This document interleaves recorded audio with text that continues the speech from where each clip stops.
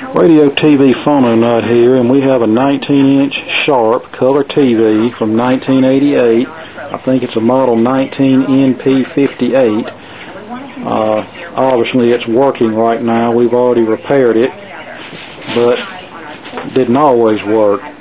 Now, just to give you a little history of this set, a couple of months ago I was given this TV along with two other sets at an estate sale after they didn't sell. Gee, imagine that. The other two sets were a little 9-inch Panasonic color set, which we've already done a repair video on, and then the third set was a 27-inch Apex flat tube job from about 2001 that seems to work okay, and I have not pulled the back, and I don't plan on pulling the back. Now, this particular TV here, when I first obtained it, I fired it up and it would produce a picture, but I could tell that the customer controls were very dirty and the grayscale was a bit off, so not being very high on my priority list, I just turned it off and set it to the side until a few days ago, at which time I decided I would open it up and spruce it up a little bit and take care of anything that really needed to be done. But I didn't even bother to turn the TV on before doing so, because after all, it worked last time we turned it on, so I assumed it would still fire up. Well, you know the old saying about never assume anything, and that turned out to be true here. So watch the video and you'll see what took place with this television. No, it didn't turn into be a money pit or an extreme time waster, but we will demonstrate in this video how sometimes electronic components can fail in mysterious ways, and they can fail quietly, as in work this time and not work the next time. Now, we're feeding this TV with a RCA digital converter box from 2014. I found this in the trash a few years ago down the street. The lady that lived there, she was one of the last remaining neighbors of the quote-unquote old neighborhood, and when she passed away, they were throwing away a bunch of stuff, and I believe I got that converter box down there, but couldn't find the remote. Ended up having to order a remote off of eBay.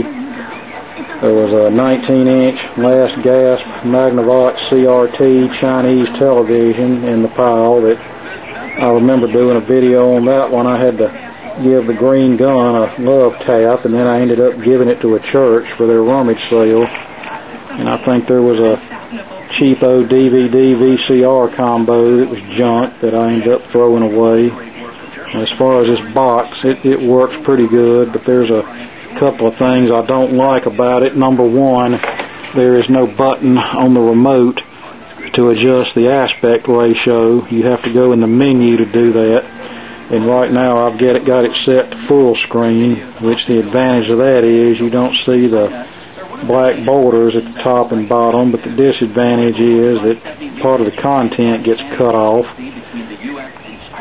Usually that's not a problem, but there are some cases when I want to see the full content, and for that it would be handy to have a button on the remote to instantly switch to another aspect ratio.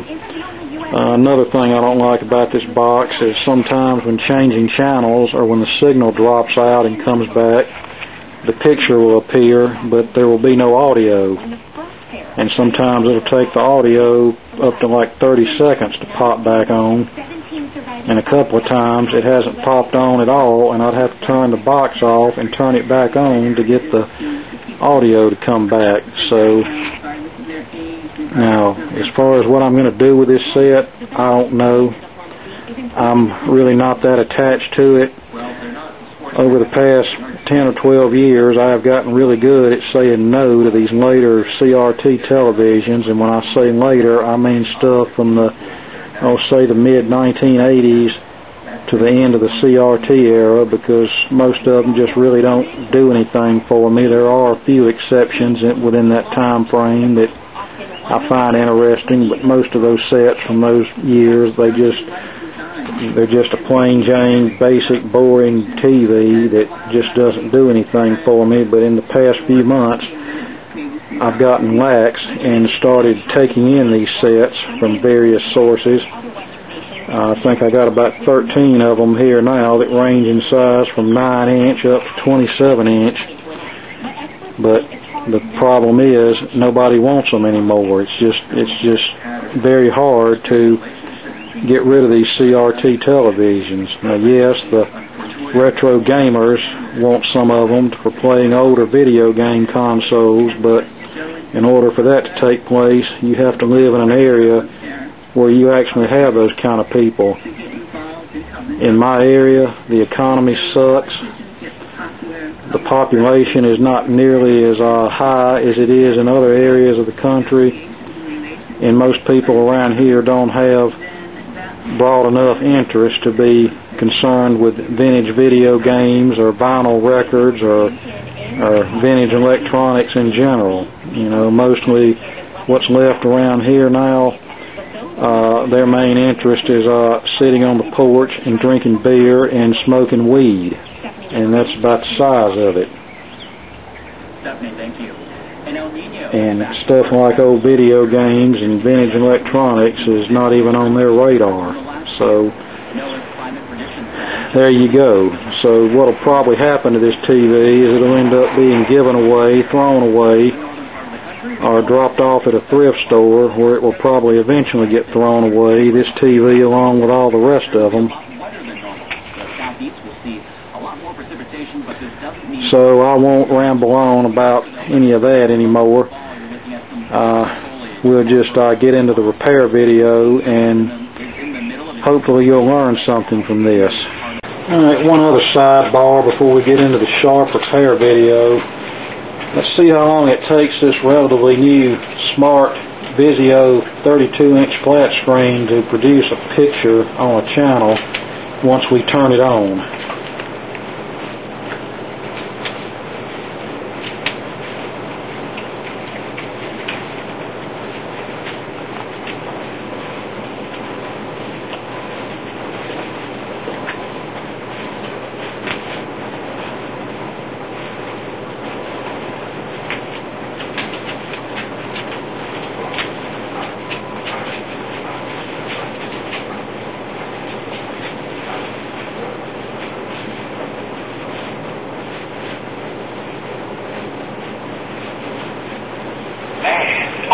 So there you go. And then to get that off of the side, we have to press the OK button, and then we can get down, push the arrow button to select what channel we want, and then click OK, and it'll tune to it.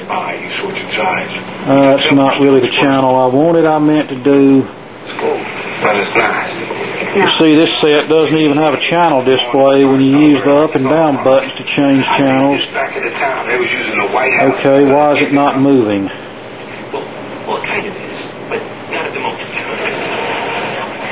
Alright, what's wrong with this thing?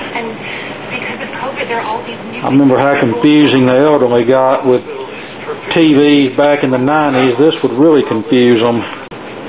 Okay, I finally got it on a channel that won't get us any kind of copyright BS, or at least I don't think it will, but what I was going to say was, I remember back when people were getting away from vacuum tube-based TVs because they didn't want to wait 30 or 45 seconds for the TV to warm up. And today I find that quite comical that people were trying to get away from having to wait on the TV to come up, but now these smart TVs, they don't come up instantly. As you saw, this one had to boot up before we got a channel to come up on it. And with these newer sets, there's no numerical keypad on the remote. You can get a keypad up. You have to push this button. It says watch free, I believe it says, and then a keypad comes up that goes away very quickly.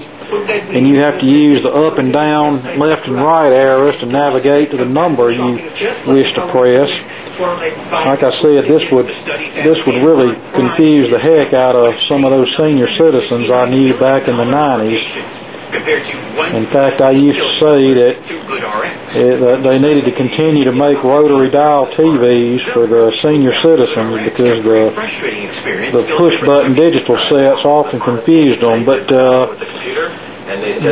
to get off on another subject, it's stuff just like this here is the reason that it's very hard to get rid of a used television, whether it be flat screen or CRT.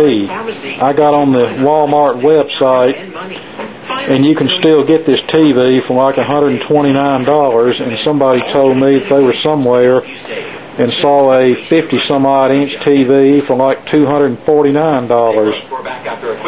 So I think you know where I'm going with this. It's basically gotten to the point where anybody who wants a new television can get one. Now, 35 years ago, when an entry-level 19-inch color set might have cost $250 or $300,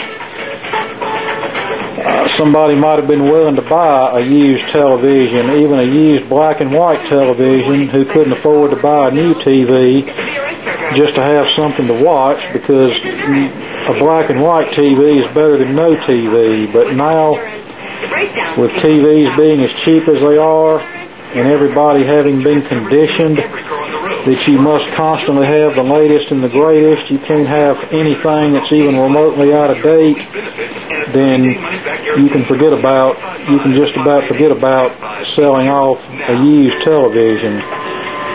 In fact, the guy at the pawn shop told me that he will not even accept a TV if it's over 2 years old, and he said it also has to be a smart TV. He said if it's not a smart TV or if it's over 2 years old, they won't buy them. They'll just pretend like they're not even sitting there. And in today's world, I don't even know if you can buy a new television that isn't a smart TV. But from what I'm seeing today, back when we were kids, we were all too happy to have a 12-inch black and white TV in our room. Nowadays, you got parents that think their kids have to have a 50-inch smart TV hanging on the bedroom wall in their kid's room, and that's just how things have changed over the years. And as far as this TV, you're probably wondering how I came into possession of it. A friend of mine gave it to me. His dad went in a nursing home earlier this year, and he bought this television for his dad to watch, and his dad was only in the nursing home about 3 months when he passed away. So my friend told me, he said, I've got TVs, I don't have any need for this one. If you want it, you can have it. And he said there's a couple of more larger flat screens in my dad's house, and if none of the family members want them, I'll bring those to you at some point. So I told him thank you, and I appreciate you thinking of me. Now, what I'm going to do with this set, I don't know either. But I appreciate him keeping me in mind. Now, all I've done to this TV is I went in the menu and I turned the backlights way down. Since that's the most common failure on these newer televisions is the backlights failing because they run them wide open. I went in and turned them way down to try to conserve their life. And if you have a modern flat screen TV, then I'd recommend you do the same thing. Yes, you'll lose some picture brightness, but you'll gain some life to your television. Now, if your TV doesn't have a dedicated setting to turn down the backlights, then maybe it has a power saver mode. If it has that, enable that, and that will usually dim the backlights down. But like I said, the backlights are usually the first thing to fail on these. Either they'll short, or they'll open, or the phosphors will start turning blue, and that'll result in a blue picture. But getting back to these cheap TVs, when you have a television like this one that's only, $129 whenever it was bought, in order to sell one that cheap, they've got to skimp on quality, and that's the reason if you get 3 years out of one of these, you're doing good. Now, I can remember a time when $129, if you were lucky, would buy you an entry-level 19-inch Korean-made black and white set on sale and that back then that was considered a cheap junky TV, but today that cheap junky TV from 1982 likely either still works or can be made to work without a lot of effort. I can promise you in 40 years this one will not be working, and it most likely won't be able to you most likely won't be able to make it work without much effort. So that's pretty much what we've come to with TVs, cheap and disposable. Alright, enough about that. Let's get on with the Sharp TV repair. Oh, and another thing real quickly about this TV, the only inputs it has are 2 HDMI inputs and a USB port. And I think it has an 1/8" audio output jack, so no component or composite inputs for what's known as legacy devices on this. If you want to use those, you would have to get some kind of adapter to interface with the TV. Here's the inside of that set. Not all that dirty on the inside, so that tells us that it probably hasn't been used that much. So on the back we have a 75 ohm coax input for VHF, and then we have our traditional 2 screws for 300 ohm twin lead for UHF. Of course, in today's world, UHF, or the fact that it's cable ready, is really not a concern, and all we really need is channels 3 and 4 on VHF. The only time UHF or cable ready capability would be a concern is if you got really industrious and had a whole house cable head-end system, if you will, where you take the incoming broadcast, pick them up via a digital converter box, and then feed the output of the converter box through modulators, and then modulate the channels to whatever channel position you wish. Now, if you did something like that, and I've actually thought about doing that, may do it one day. If you did something like that, then of course you would need your traditional VHF, UHF, and or cable capabilities, because you'd be using the tuner and the set to select your desired channel. But as far as most people, on something like this, all you would really need is channels 3 and 4.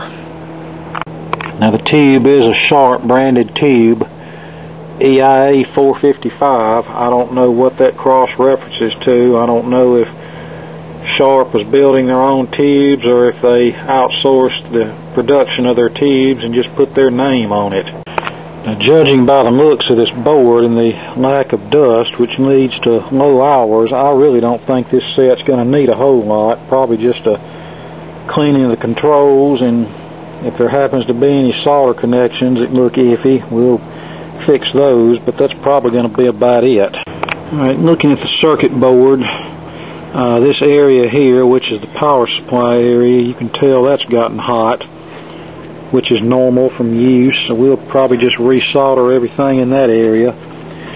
This area over here looks to have gotten a little warm.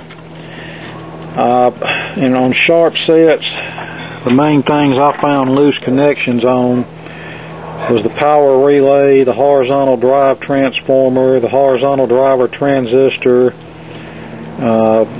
flyback, horizontal output transistor, vertical IC, etc.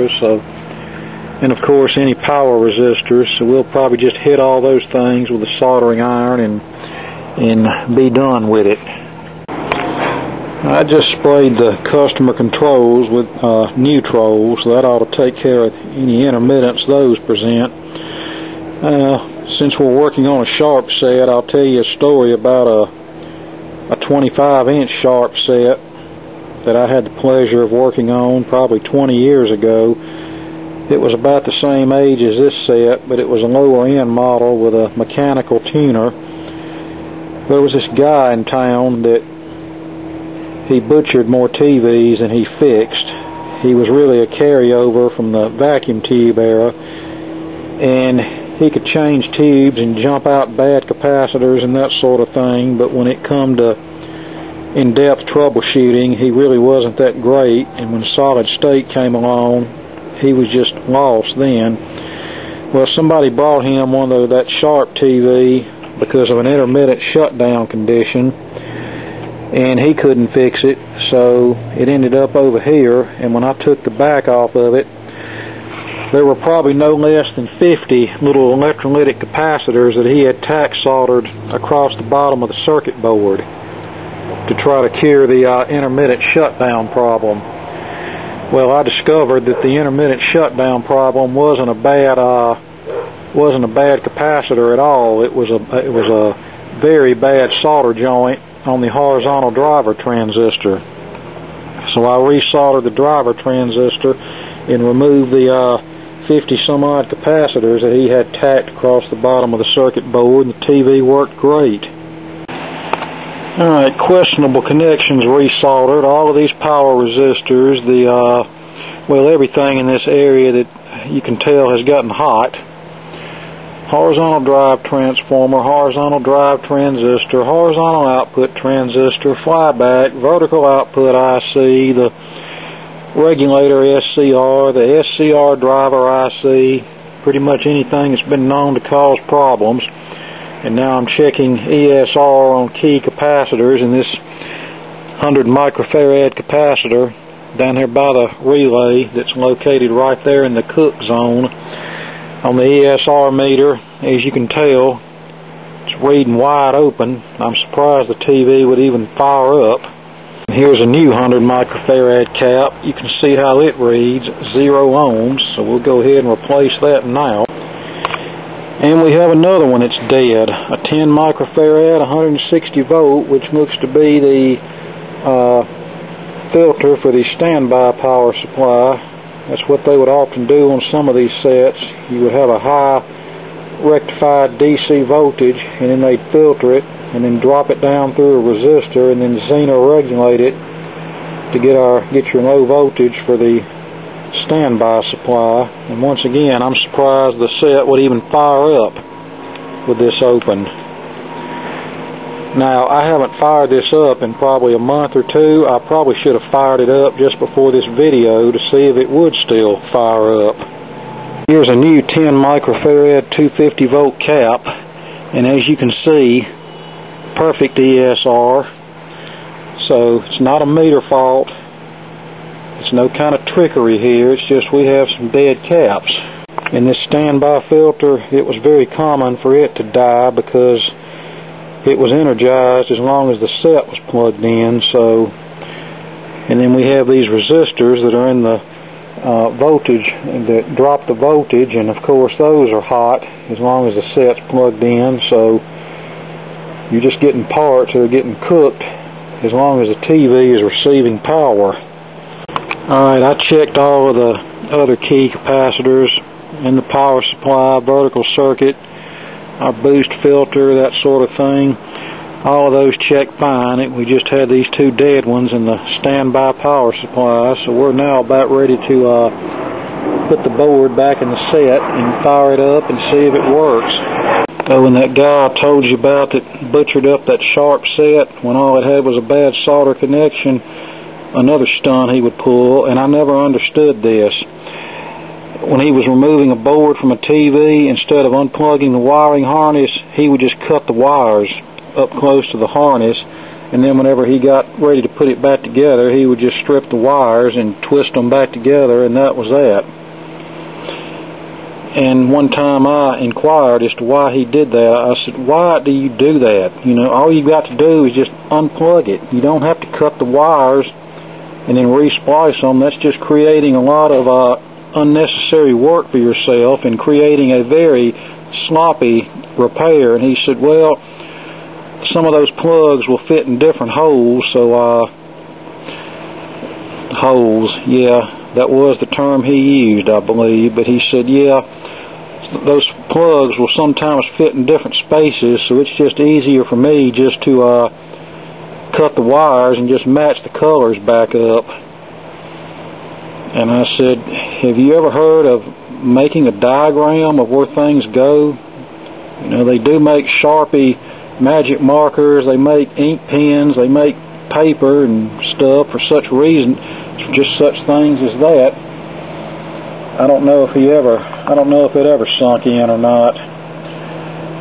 but it got so that if I would not touch anything if I knew he had been in it. Alright, we're back together, and I also resoldered the pins on this CRT socket. A few of them looked a little crusty. And speaking of soldering, there was another sharp set, 25-inch, I think. It was a bit newer than this one, that a lady picked up at the dump. That's back when we had the green boxes in the county for trash collection, and that used to be a treasure trove to find stuff, but you had to be quick, because between the scrappers and the resellers, if anything of value got thrown away there, it wasn't going to last long. In fact, it was rumored that some of those folks were hiding in the bushes, so they could see when something got thrown away. But anyway, this lady found a 25-inch black plastic crap sharp TV there, and it was dead to the doornail. The only thing it would do, the relay would click, and that was it. And she found out about me from somebody and asked me to take a look at it for her, and all that was wrong with it was a bad solder connection on the relay contacts. You could tell where it had been arcing for some time, and then when the connection finally failed, then the TV would no longer fire up. So I resoldered the relay, and TV worked perfect, and she was happy. Now, generally what causes these solder problems is, as I'm sure you know, these boards are not hand soldered. They're soldered by a machine, and they're often not soldered very well to begin with. And over years of constantly heating and cooling from the set being turned on and off, over time those connections just break loose. And if it wasn't soldered very good to begin with, then that connection is going to fail sooner than some of the other ones might. So the best thing to do is just go through and resolder everything by hand that looks questionable, and that will help ensure that your television or whatever is a lot more reliable. And now you get to see the front of the TV for the first time, so let's see if it goes or blows.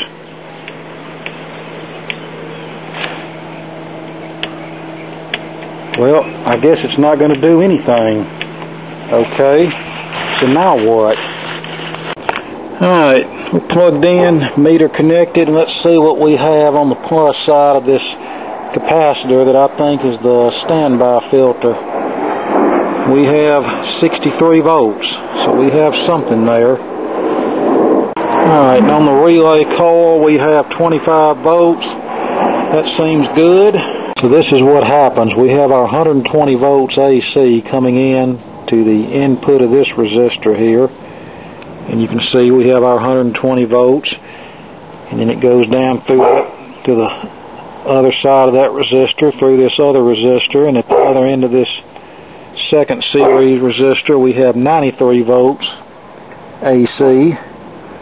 And then we go down here to this half-wave rectifier here, and then the other side of that rectifier will have our DC output, which is, if the meter will make contact, 63 volts. Okay, it appears this camera wants to go out of focus, so let's try again. It still wants to go out of focus. That's better. Well, it appears that this diode D1713, which looks to be a Zener, is shorted. But just to make sure, we're going to unsolder one end of it and make sure it's not the... It could be either the diode or something across it that's shorted. And of course we need to get the diode out to be sure. And yes, it is indeed shorted, so we need to completely remove it, find out what it is, and try to replace it with something. Somewhere around here I've got a Zener diode kit, but it's one of those things that since I need it, I probably couldn't find it if my life depended on it. I got online and was going to see if I could find a free service manual for that TV so I could look and see what value that Zener diode is.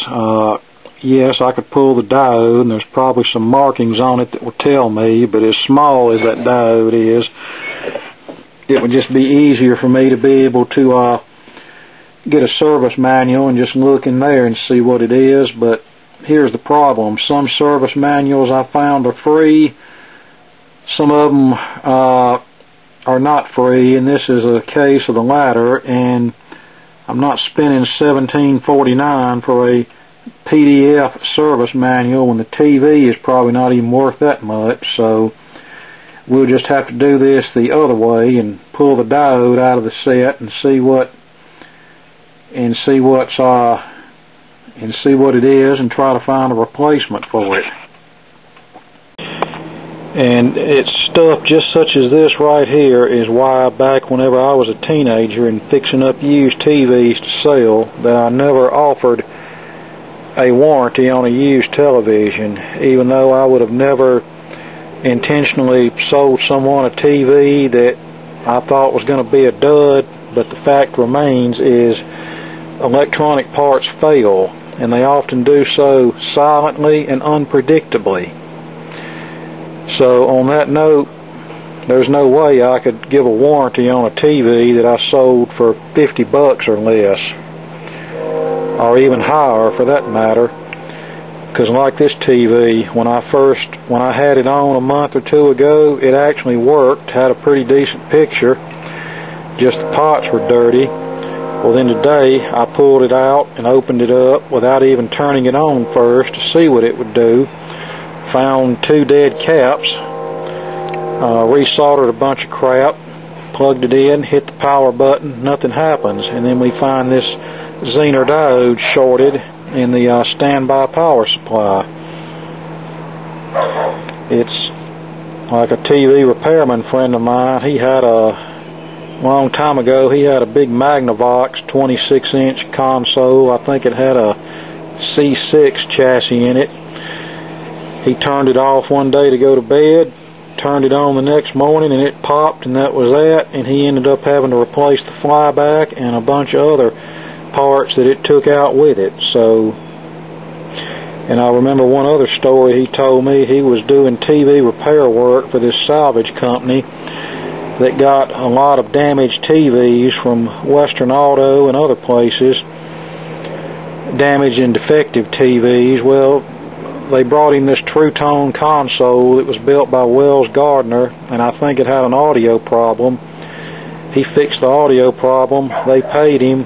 Then a week later it came back with a failed high voltage tripler, and the owner of the salvage company refused to pay him for the repair on the grounds of, well, you had it last week, you should have known that was going to fail last week, and went ahead and replaced it. And he tried to tell him, look, that tripler is a sealed unit. There's no way I can just look at it and tell that it's going to fail. Either it works or it don't work. And the guy said, well, that's all fine and good, but I'm still not going to pay you for it. And my friend said, well, okay, don't pay me, but I'll get it out of you one way or another. And my friend said, and over the years, I got it out of him. And I told my friend, I said, well, I believe if he'd have pulled that stunt on me, I'd have said, all right, well then don't pay me and don't bring me any more TVs to fix either. And my friend said, well, that gravy train was too good for me to jump ship on that. So he said I continued fixing TVs for him until they quit fooling with TVs, but he said I did end up getting my money out of him in a roundabout way for that tripler repair that he refused to pay me for. Alright, here is this little booger. Now let's get it in here and put it under some magnification and see if we can get any markings off of it. And I think this is going to be hard for me to see even with magnification. Well, oddly enough, I took it out of the board completely and now it's testing just fine. I thought I had one terminal of it isolated from the trace. Apparently I didn't, so this diode may be good after all. Alright, I'm reading 7 ohms across this where this zener diode would have gone. I give up. So that's just a lesson. You have to make sure the part is totally isolated from the circuit. Like I said, I thought it was, but apparently there was a tiny microscopic bit of solder that was causing it to make contact with that trace.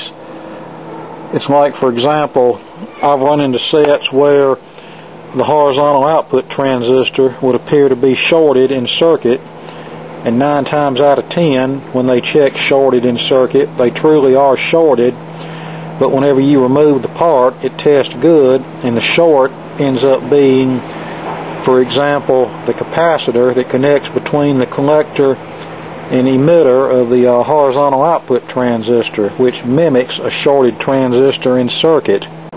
Oh, well, it decided to behave that time.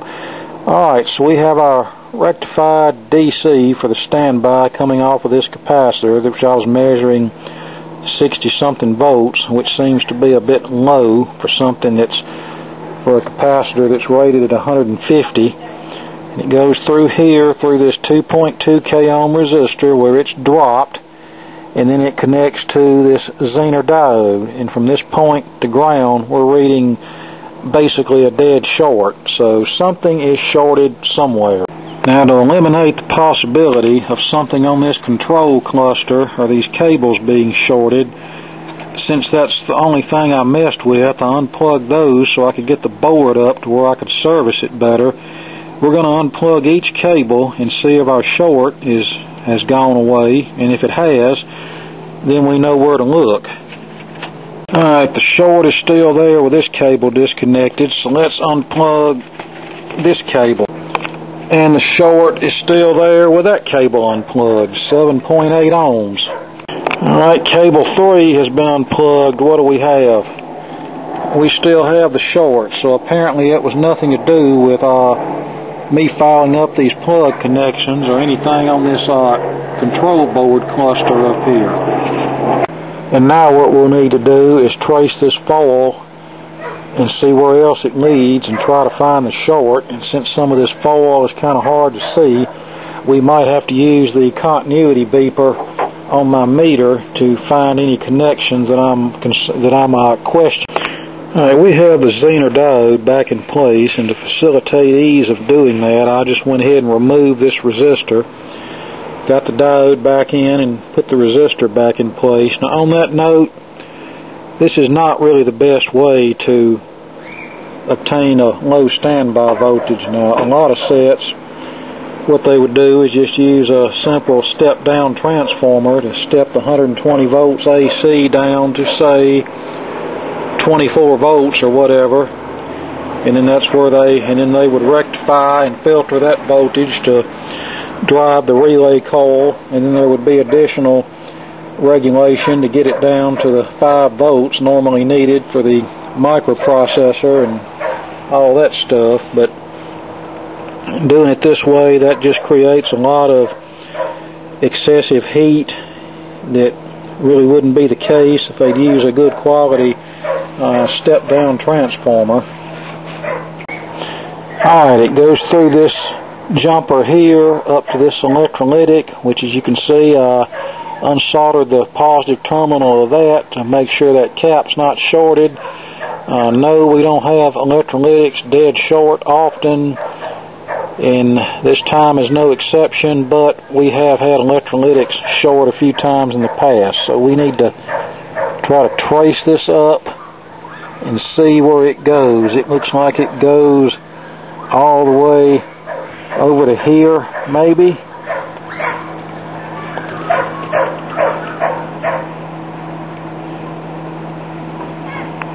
Yep, it does. So we trace it to one end of this resistor, and the short is still there. Let's move to the other end of the resistor. Okay, we get a much higher resistance reading, so we know we don't need to go in that direction. We need to continue to go this direction. And I can see the traces on this camera, or at least I think I can anyway. Better than I'm seeing them, looking at them direct, probably because we get some degree of magnification here. Okay, I traced our shorted line down through this coil and over to this electrolytic capacitor. I unsoldered the positive terminal of that capacitor, and then the short went away, so that tells us this cap was shorted. But then whenever I check the capacitor, it doesn't show shorted, so maybe the heat from my soldering iron traveled up through the capacitor and somehow cleared the short. That cap's going to get changed. Alright, that cap was a 33 microfarad 16 volt. I was out of 33, so I used a 47. I don't think that'll matter because it's just a bypass capacitor, and our short is now gone away. We're reading over 28 to 30K and rising. So that's about what I would expect to see. So we'll now put the chassis back in the set and see if it'll come to life for us. And here's the capacitor. And like I previously indicated, what I think happened is this capacitor was shorted, and then whenever I desoldered one end of it to isolate the capacitor to make sure it was the capacitor and not something else, then our heat caused the short to clear. But we went ahead and replaced that capacitor anyway. So now let's put the chassis back in the cabinet, connect everything up, and see what happens. Alright, now let's see if it goes or blows. It went, and we have high voltage, and we have a channel display, and we have a raster on the screen. So now we need to get our converter box and antenna and see if we have a picture. Alright, box is connected. We have a picture. It's happening on the other side of the world. First caution, Scripps News, Cambridge, Look at our Massachusetts. controls under here. Federal Reserve Chair Jerome Powell is still not satisfied with where inflation is at in the United States. He says it's still too high and warned more interest rate hikes are still possible. While acknowledging inflation has cooled down from last year, Powell added bringing inflation down to the Fed's 2% target level will likely still require a slower this has got a pretty fair picture on it. Fed officials predicted at least one more interest rate hike before 2024. His comments come as the number of Americans filing new claims for unemployment benefits last week was lower than expected. Alright, you can't turn the color all the way down on this, so I just tuned it to a black and white picture to adjust the grayscale. So let's turn the picture down till we get a fairly dim picture, and then we're going to adjust the screen controls until we get a black and white picture here. That's kind of got a slight, not too bad, but looks to have a slight red push, maybe a little green there too. I'm going to turn the blue up a little bit. That got us more black and white looking. Now we'll turn the brightness and the contrast up, and then adjust our dry controls to get rid of any shading, which that looks pretty good like it is, but I'll tweak it just to get it as best I can. Alright, that's a pretty good black and white picture all the way down and all the way up, so I think we're just going to leave it at that. Alright, we're looking pretty good now. I think we're about ready to put the back on this. Now this picture tube, this is one of those with a very small neck. I believe the B&K socket number is 31 for the 467 and later testers. I've got some of those testers here, but I couldn't put my hands on one if my life depended on it, and my CR70 is out of commission at the moment, so I can't exactly test this tube to see what kind of shape it's in, but after adjusting everything, it's very much so watchable, so that's all we need. Alright, it's another day and the television's still working fine. And before we end this video, I thought I would show you on paper a simplified circuit with the standby power supply and show you how we trace the circuit out for those who may not have been able to follow me along during the video. So looking here, we have our 120 volts AC from the wall socket coming in here. And then we go through these two resistors in series to drop that voltage down. And then we go through a half-wave rectifier. And then we have our filter capacitor here. And then I believe, didn't we have another resistor off of that filter capacitor?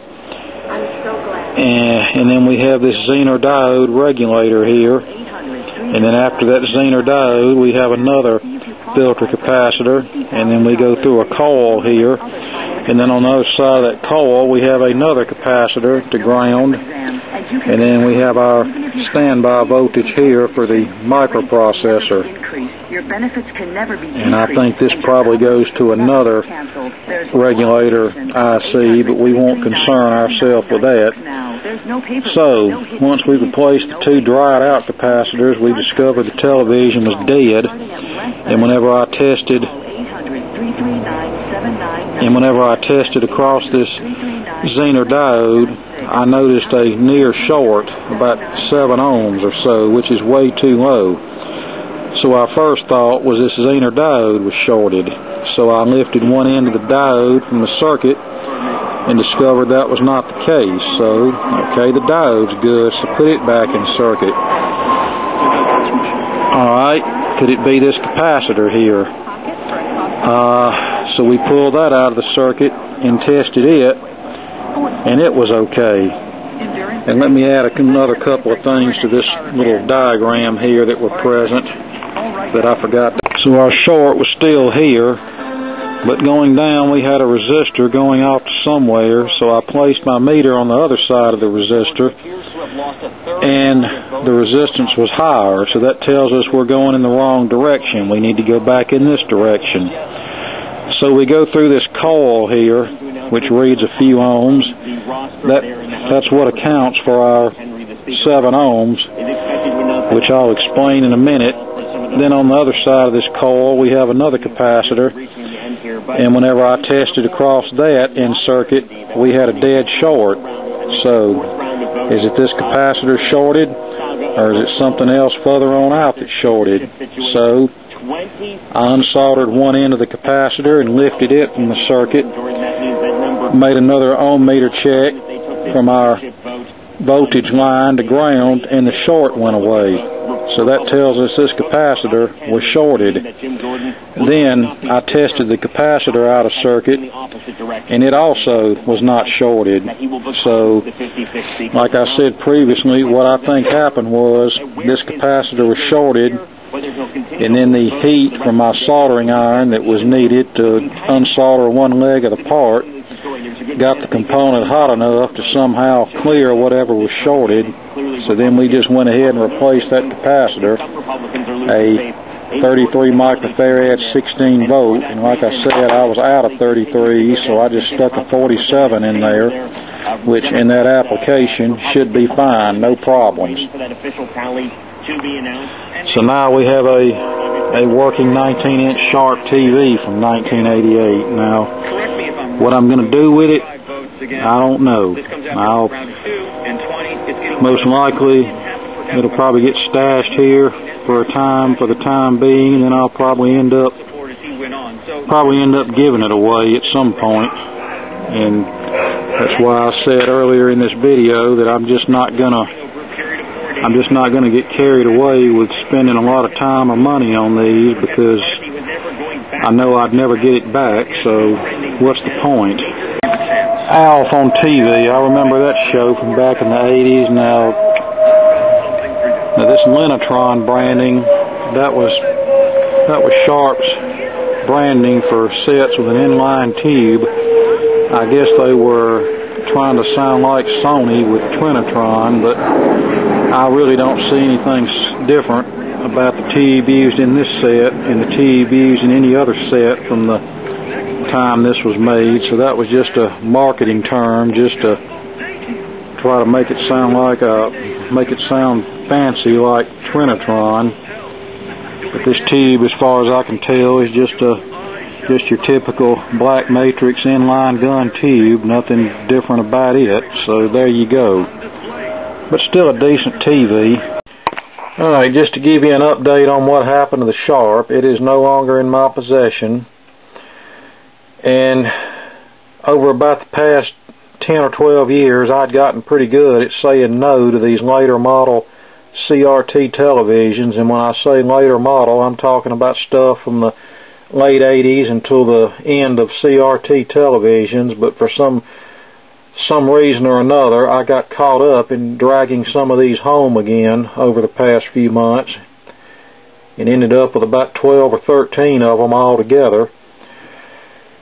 I guess I must have got caught up in all of this retro gaming crap that I keep hearing, and I had some delusions that somebody might actually buy some of them for that reason, but then again, things haven't changed a whole lot in my county, so I scratched that. So what happened was, I ended up putting several of them for sale on Facebook Marketplace and on probably 30-something other local for sale pages on Facebook.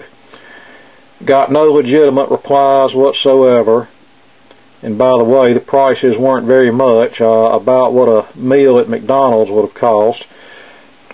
And I'm one of those guys that when I put something up for sale, I put it up for sale because I want it gone, and I want it gone now. Not 6 weeks or not 6 months from now. If I wanted to look at it, I'd just keep the thing here. But after I got no legitimate replies from the ad I put up, I took the ad down and decided to try to give the sets to various people, and the excuses I heard were, "Oh, well, nobody wants that big bulky crap anymore," or "I can't pick up anything on it without a converter box," or, and this is the good one, "Well, I'd love to have one to play my old video games on, but my wife won't let me have it." And that's a rant for a whole nother day. I won't go off on that today, but so we had no luck selling them. We had no luck giving them away. So where does that leave us? So I called the garbage company and told them that I had some TVs I wanted to dispose of. And she said, "Put them out, we'll send the bulky waste truck by." So I put 4 televisions out, a 27-inch Apex with a flat tube, a 24-inch Dynaflat Samsung. It was a nicer set that had component and composite video inputs. It's one I picked up by a dumpster, and it worked fine. I doubt it works fine now. The third set was that 20-inch RCA that we did the tuner connections on, and that was a stereo set with composite inputs.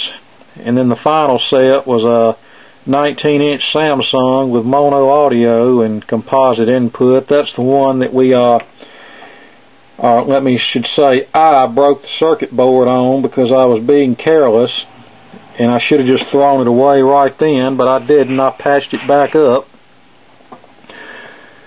So all 4 of those sets went to the street. I put them out the day before the truck ran. I didn't cut the cords off or do anything because I was hoping somebody might see them and grab them, but that didn't happen.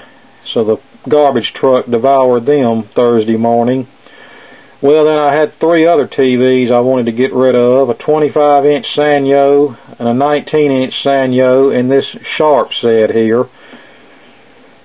And the 2 Sanyos, the RCA and the Samsung that got crushed, those were the 4 that came from that church, from that Baptist church after they couldn't sell them in their rummage sale. They were technically free, but I ended up giving the church $20 just to try to help them out.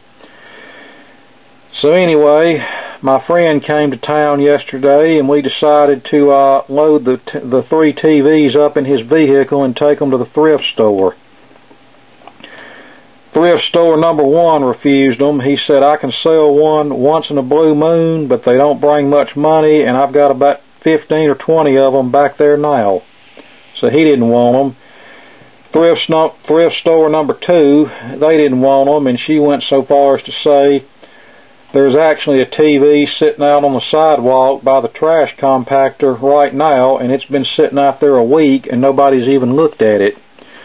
Well, I went to look at it, and it was a 19-inch Emerson from the early 2000s, made by Funai. Looked to be in really nice shape, probably worked, but I did not grab it, because let's face it, I had 3 I was trying to get rid of, and it would have been kind of foolish for me to grab another one that was that new, and besides, I'd have caught all kind of flack from my friend.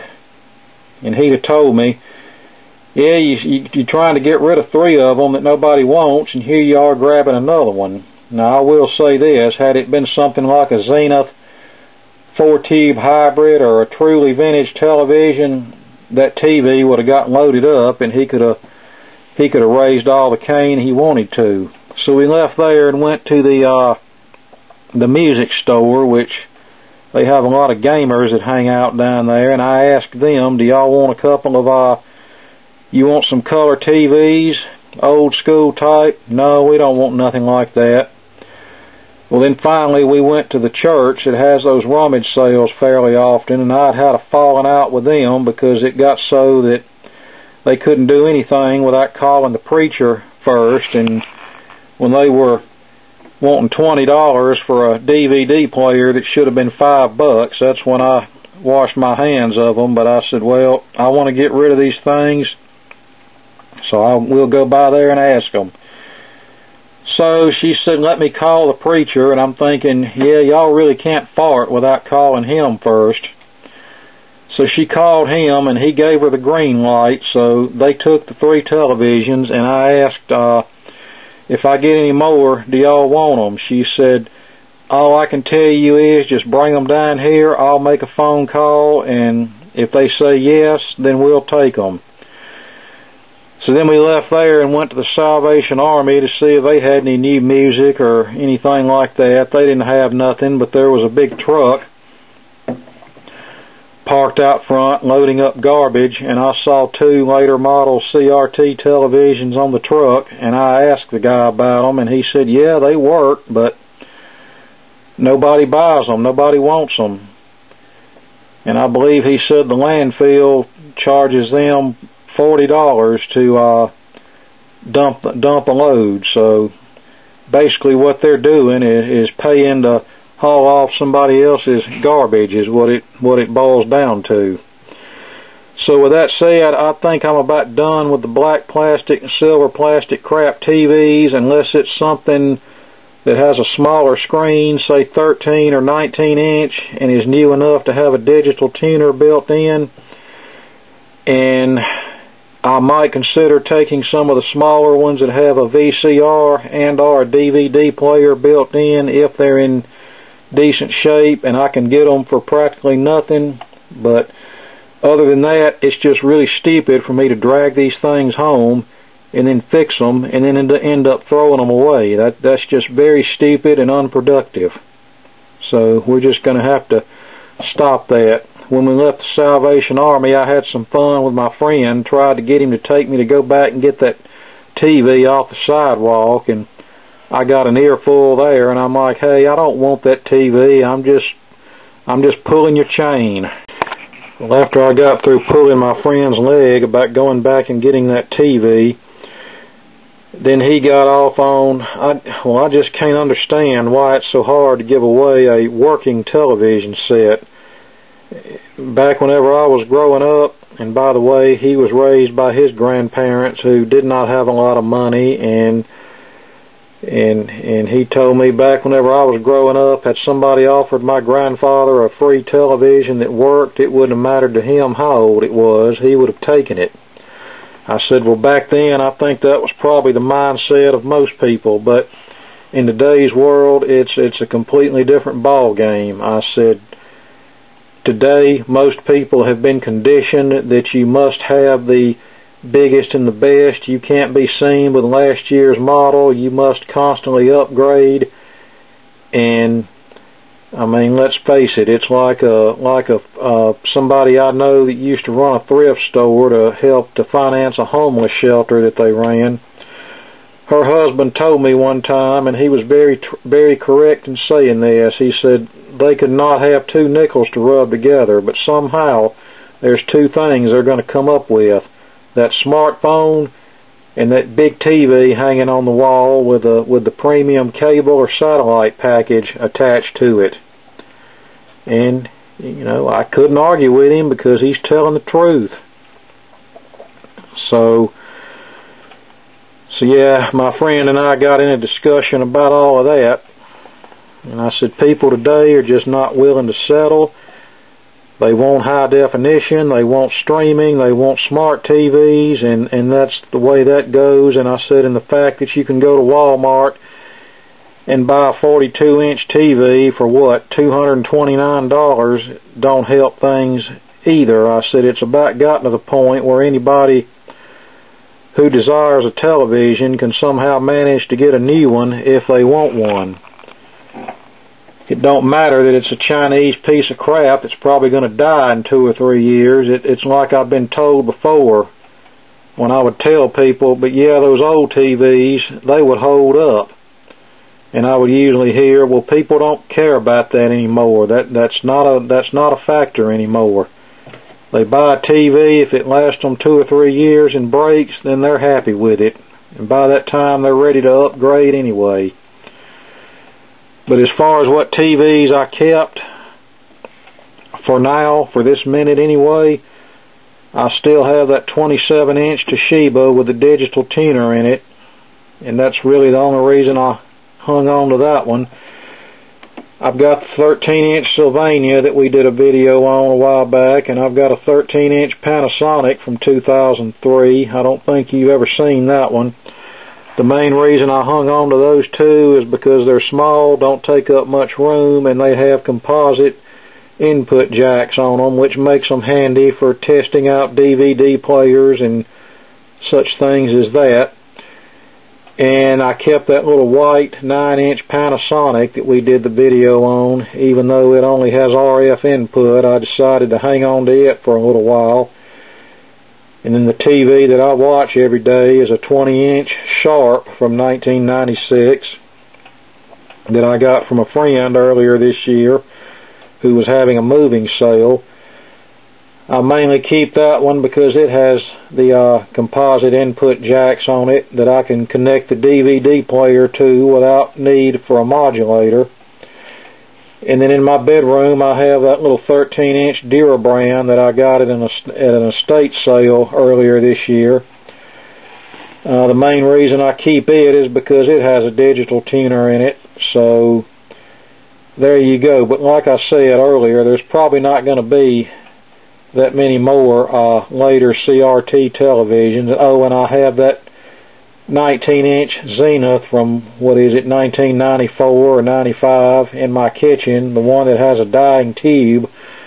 I just use it to listen to the news on, and I just keep it around just to see how long that tube will last before it just goes completely belly up. And then whenever it goes dead, I'll probably just hit it with the rejuvenator one more time, or wrap a turn of wire around the flyback cord to boost the filament voltage and dump it off at the church if they'll take it. But like I said, there's just no need in bringing these things home and fixing them, even if I don't have to spend much money on them. There's just no need in bringing them home and fixing them and then turning around and either giving them away, which I really don't mind so bad because at least hopefully somebody's getting use out of them. But throwing away something that works perfectly goes against everything I believe in. But when you can't sell them and you can't really find anybody to take them for free, and when you have no room to stash them, then what other choice do you have?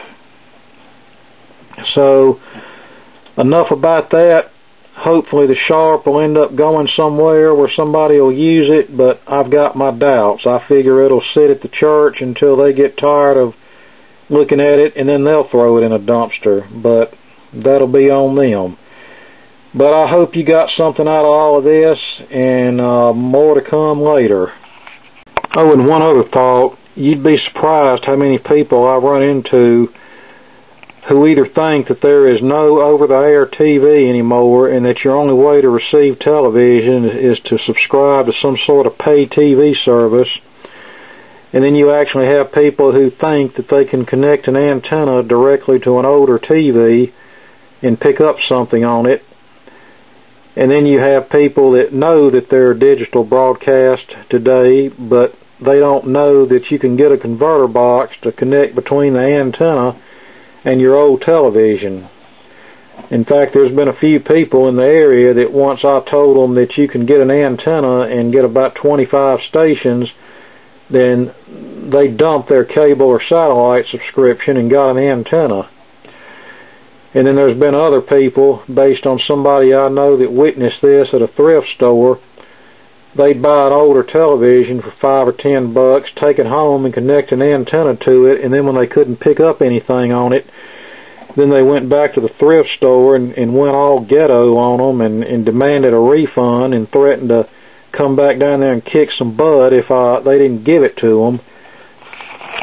And even back when they were transitioning to digital and running PSAs on TV every 5 seconds, there were still people who didn't get it. There was an elderly lady that I know who had a black and white TV in her kitchen, and I think one of the local stations turned their signal off a little early, and she called me up thinking something was wrong with her TV, so I went over there, or she came and got me and carried me to her house, I should say, and I looked at the TV and I said, "Miss Davis, there's nothing wrong with your TV, it's just analog broadcasting is going away, and Channel 24 turned their signal off a little early."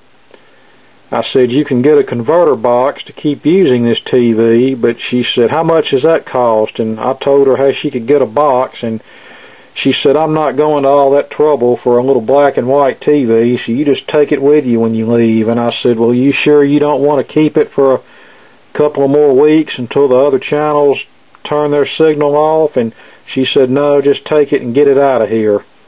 So I did, but the point I'm making was, even though they were running all these PSAs about analog going away and converter boxes being needed for older TVs, it just still went off of a lot of people's radar. They just didn't get it. And even when the full shutdown happened, people still didn't get it. They wondered why they couldn't pick up anything.